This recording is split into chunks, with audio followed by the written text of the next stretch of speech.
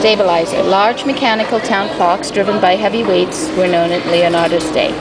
He experimented with springs rather than weights of clocks, hoped that because springs would be less subject to friction, the mechanism would be more accurate. So, uses a system of gears, springs, and worm screws to regulate the speed of the shaft, which drives the hands of the clock.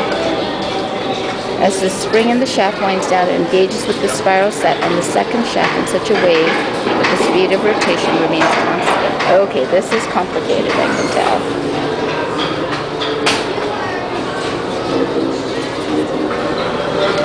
So,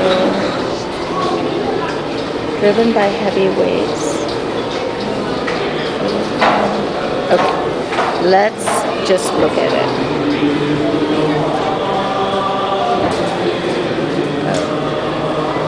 There's a handle down there, but we're not supposed to touch. Okay. Worm screw. Gear.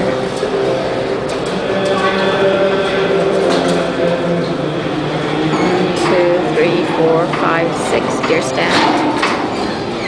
I see then that'll engage at some point. Okay. I'm not sure what I'm looking at. Yeah. I don't know anything else on it. But I'm trying to read it and figure it out. So it says,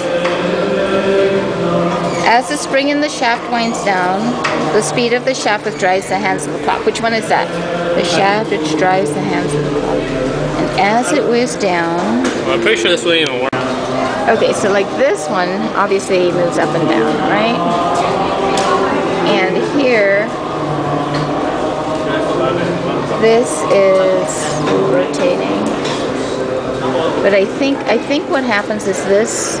I think this has to be on the spring, and then as the spring winds down, it releases it closer and closer to here, so it'll contact different ones on here. Now I don't know how it actually goes up. You know what I mean? I think this was supposed to be a spring, but I think you just replace it with a block of wood, so it doesn't actually work. Oh, right. So okay, so if this was the spring, oh, it would go down. I think it would go down because the gears are going down. Right. So how would? Or it starts down and goes up. Yeah. Starts down and goes up. Then it has to back out.